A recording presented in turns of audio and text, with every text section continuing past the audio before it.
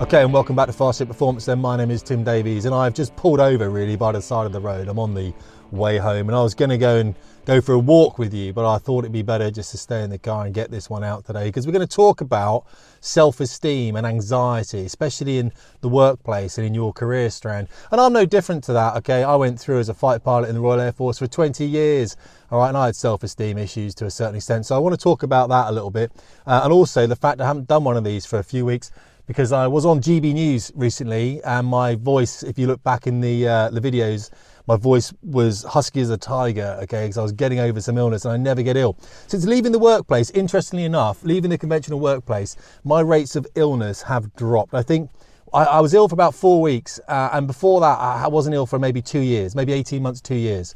It is amazing how if you reduce the stress level in your everyday life, your body reacts to that in a very interesting way. It just doesn't seem to get ill. So much so, and I am diverging, and we're going to get back onto the topic of self-esteem and anxiety, but so much so that I believe stress is probably one of the biggest, especially most biggest neglected factors, that along with sugar, especially when we're addressing our not only mental but our physical health. So we're talking about self-esteem, and in this video then, I'm only going to go on for about 8 minutes probably max. I'm going to talk about how anxiety affected me within my career. Not so much anxiety, but a lack of belief or a lack of achievement. See, I flew jets for 20 years. I flew jets on the front line for about 4, and then I went into flying training and I taught for about 10 years. So, and I teach now still in my school. And one thing in my school I'm very interested in is the individual. So the individual, how the individual sees themselves as a part of the unit in which they operate within.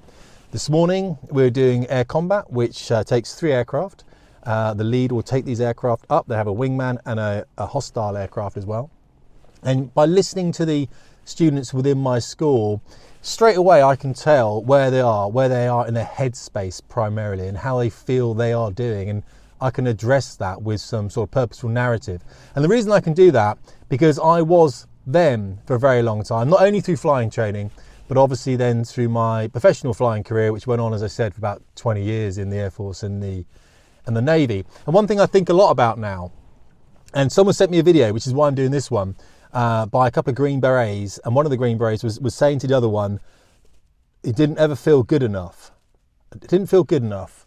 And that resonated with me quite a lot. And one of the things he was talking about, there was another guy who also never felt good enough. And I've taken that rugby ball that's been thrown at me and I've run with it. And what I'm trying to say is that I had that as well. I never felt good enough, no matter where I was. And in a way, that can be very draining. It means that you read a lot. You don't want to fail in your trips, so you do a lot of work outside of work. I spend a lot of time in work, to be fair. I was always in work for 12 hours plus every day. Weekends are taken up with a lot of work. Even when you're on holiday, you go on holiday, it takes you 3 days to come down. And then by about Wednesday or Thursday, you've got to start spinning yourself back up again, because you've got to be on the game when you go back to the squadrons. And I don't think I was the only person. Well, no, it wasn't, because I used to have a lot of chats with my men that came to me with these issues themselves. But the competition's so high at that level, you don't want to be that person who doesn't know what they're doing. You have to be in the books. You have to be watching the flight tapes. You have to be talking with people about how we're going to do these things. And one thing people don't realize about flying jets is that it's a pretty uncomfortable career all the time, all of the time. I get emails written to me by guys in their 50s saying, Tim, my life, I've wasted my life. My life is hell, I hate it, because I never flew fast jets, or I never flew aviation. I never did aviation professionally, and I really regret that and I hate it.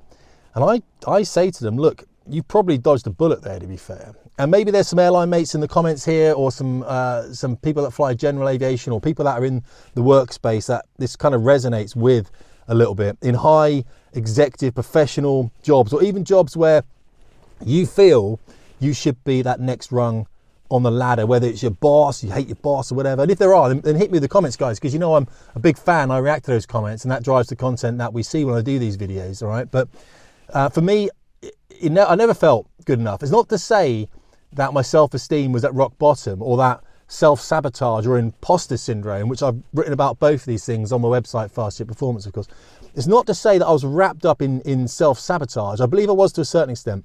But imposter syndrome, I didn't have that so much. I remember thinking, looking around the bar one night, we are lucky people to be here, you know what I mean? It's like, who are we? We're like no one, right? And we're flying fast jets, it's crazy. But everyone was in the same boat. We're all underconfident. Everyone's underconfident flying fast jets. And in a way, that's a good thing, because the confident guys are the ones that got killed. The ones that didn't come home sometimes. Those are the guys that were really confident. So it was healthy to be doubtful of your abilities, but also it was quite debilitating. And it was quite debilitating all the time. I did read an essay once from an F3 navigator, a Tornado F3 navigator, who wrote a lovely essay, I can't remember the guy's name, about how whenever he flew, he was terrified, like this guy, whenever he flew. He never told anyone, he just flew.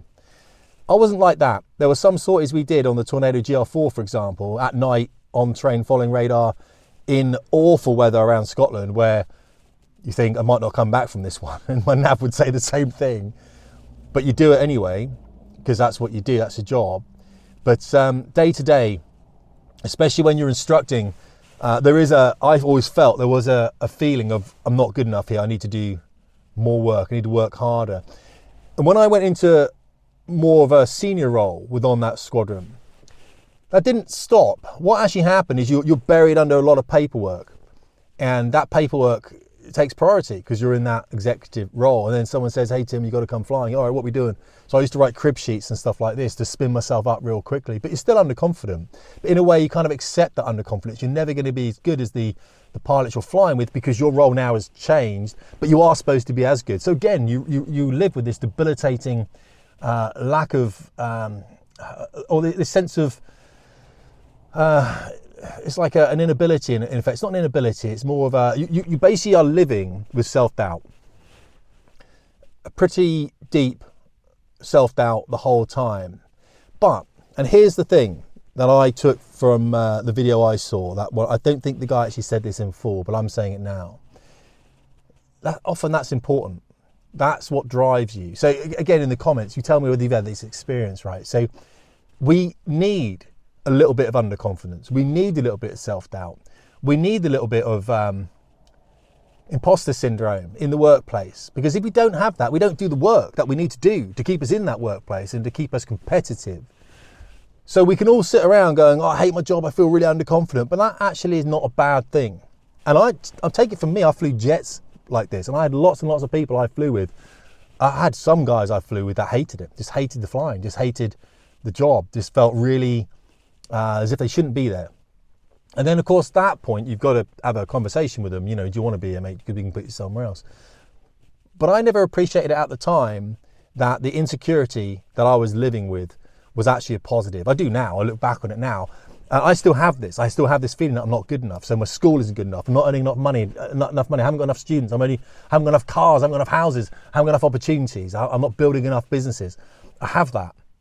But I've learned to live with it. And I've learned to embrace it. Unlike when I was in the Air Force. Now I look at it and I think, good mate. It's good that you are underconfident and that you don't really think you know what you're doing, because that's what drives you forward. That's what gets you to click on that business link and read the article about growth.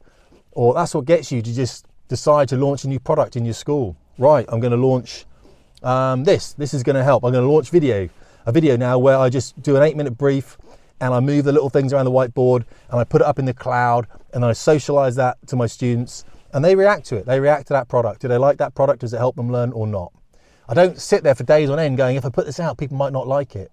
I'm almost 50 now as well. It does help. I just throw it out. Let's see what happens. Let's throw it out.